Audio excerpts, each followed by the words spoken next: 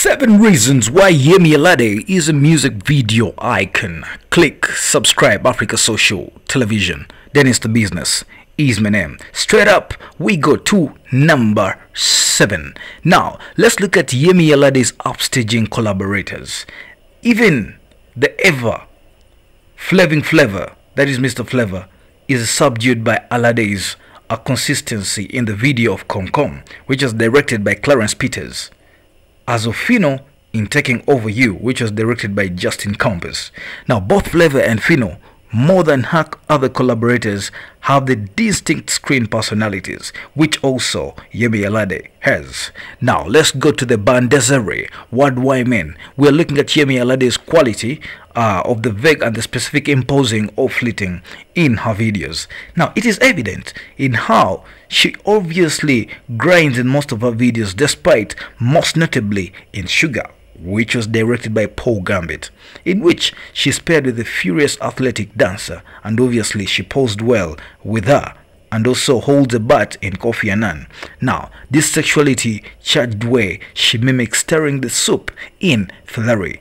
Look at her glamour and the mock life performance in her Troba. Why don't we go to reason number 5? Let's look at Yemi Alade's culture blends. Now, Yemi has been very careful in symphoning from other dominant Afropop markets, most convincingly with the Reels of Mama Africa, which is the 2017 album, largely a reworking of hit songs from her third album Mama Africa, which is also 2017 album, this time in French and Portuguese. Obviously, we have to say that is hard work, and that is reason number 5 that Yemi Alade does culture blends in her songs.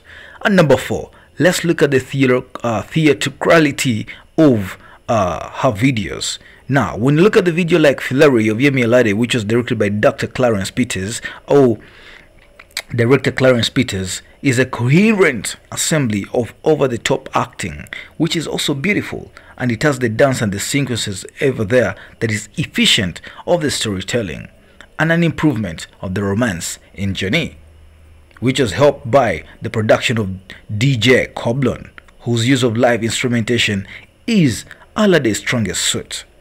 And number 3, we look at Yemi Alade's choreography.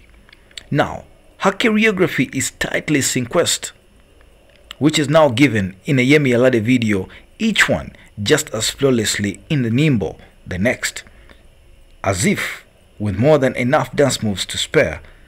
We look at Pause, which was directed by Paul Gambit, with R2Bs comes in pairs of 1, which is Maguez, as a dizzying array of moves, each one describing a lyric emphasizing a word and beat loop in a song Kofi Annan. Let's look at reason number 2, Yemi Alade's costumes. For one, I say wow. Now, the costume dancers are in the music videos, affording them an eye-pleasing uniformity, even when in their attires. The choice of the clothing in Alade's videos are frequently impressive, as are many Afropop videos, frankly, but specific items and combinations bring the glamour to her videos. Let's look at the video, the reason number 1 why Yemi Alade obviously rocks her videos. We look at the numbers that these videos do bring in. Released in March 2014, the video of Johnny, which was directed by Clarence Peters, is approaching almost 95 million views on YouTube or beyond.